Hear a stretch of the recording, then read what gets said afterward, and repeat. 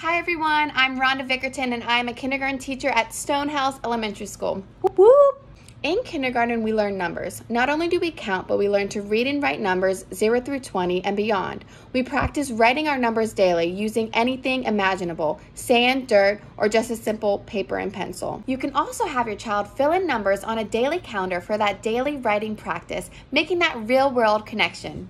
In kindergarten, it's all about showing the different visual representations of numbers and using those concrete objects to represent a set of numbers, which during remote learning can be found within your home, such as spoons, toy cars, blocks, or Legos.